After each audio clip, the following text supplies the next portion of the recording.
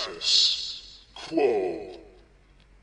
Hi, I'm Swail, creator of Screw the Status Quo, and I'm here to talk a little bit about my website. So why'd you create Screw the Status Quo?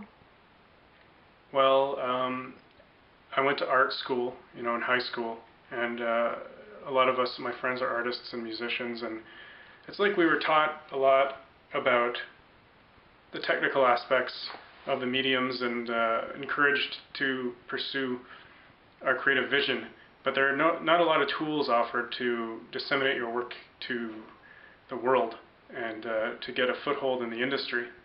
I wanted to do something to help creative minds get on the web and get out there and create an outlet for people to share feedback and, of course, showcase their projects.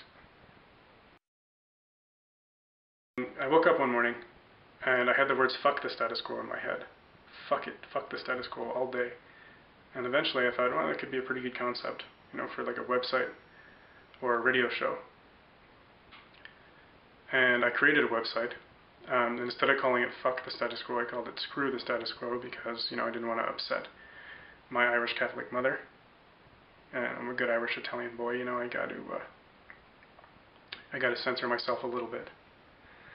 Anyways, the idea was that I wanted to get my friends and I involved and start creating music videos and art and writing and just put it all together and have an original website. But that never really took off because we weren't creating enough stuff, and I moved and I disconnected from some of those friends, and eventually the project was put on the back burner. Now, in February of 2009, I revisited the concept, created a blog on blogger.com, and made a call for submissions. And I was really surprised to see that there was a lot of interest in the site right off the bat. I was stoked to have all this material to work with to get the ball rolling. And all year I just kept increasing the traffic and making more connections. Eventually, the old site, the Blogger site, started looking like shit. I needed the freedom of a full website, so I started working on that this fall. And December 14th, we're relaunching, and we're relaunching as a real website this time.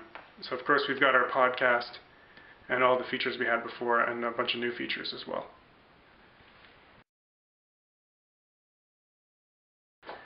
It's the 21st century, and the paradigm is shifting from the mainstream to individual creative inspirations. So fuck the mainstream. We decide what we want to see. We can decide what we want to create. Okay, what else can I say? What else should I do? We're taking the internet by storm! We're putting the internet in a headlock!